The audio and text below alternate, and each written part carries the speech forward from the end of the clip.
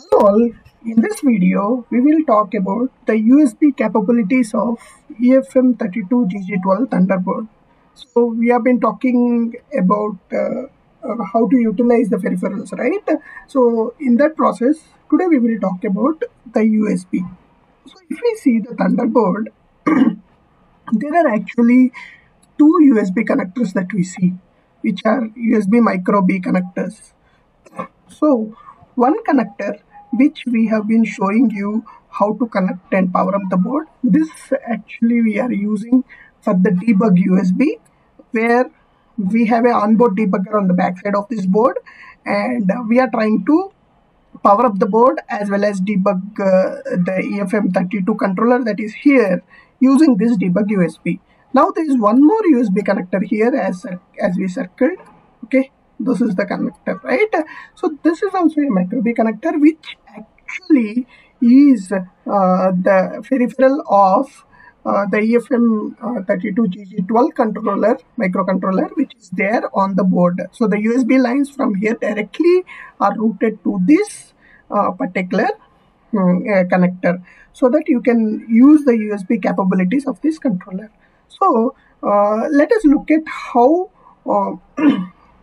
the power flows with this and this connector before talking about the other USB peripherals. These diagrams are from the user manual of USB 32GG12 EFM32GG12 microcontroller. So the USB is mainly used to power the Thunderboard, right? This Thunderboard which we are using has been powered in the previous examples, as we mentioned, using the debug USB.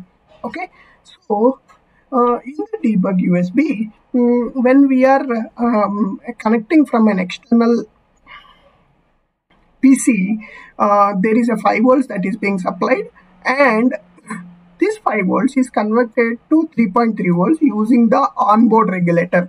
So this onboard regulator further powers the actual MCU EFM32GG12 microcontroller. We can see here this is called VMCU rail, which is the output of this LDO, and it powers. So this mode is called a self-powered mode, where the onboard regulator powers the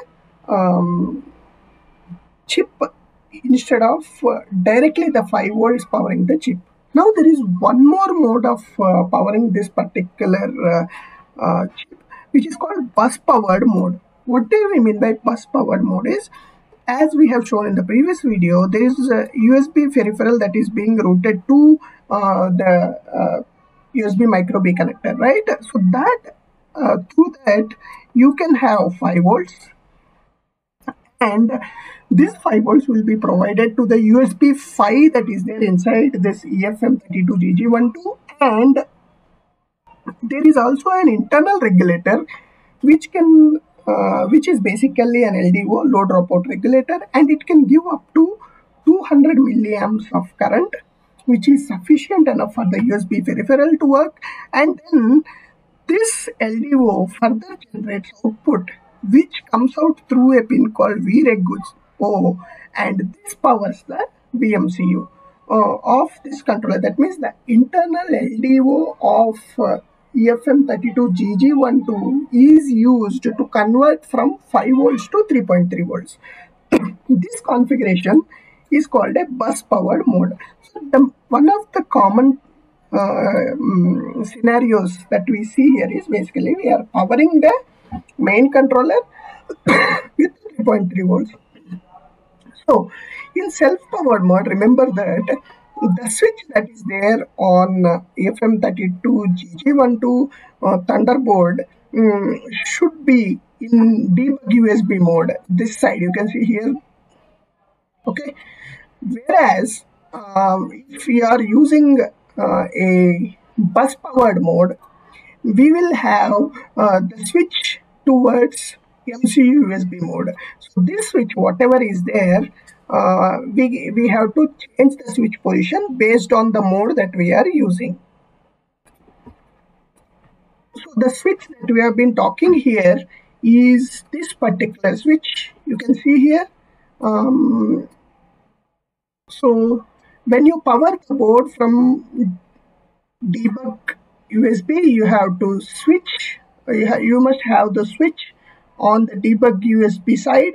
And if you want to power this through this connector, you must have the switch on MCU USB side. So that's how you will toggle the switch. Now, this, as we said, is self-powered mode where you will provide the 5 volts and onboard regulator gives 3.3 volts to this controller. This side, you will have something called bus powered, because this 5 volts will be given to the internal regulator, and internal regulator generates the 3.3 volts, and that will be given as a power to this microcontroller for the main power supply, which was named as VMCU. Okay, so this is how the power modes using USB are present on EFM32GG12 Thunderboard. Please post if you have any questions. We will talk further about other topics on EFM32GG12.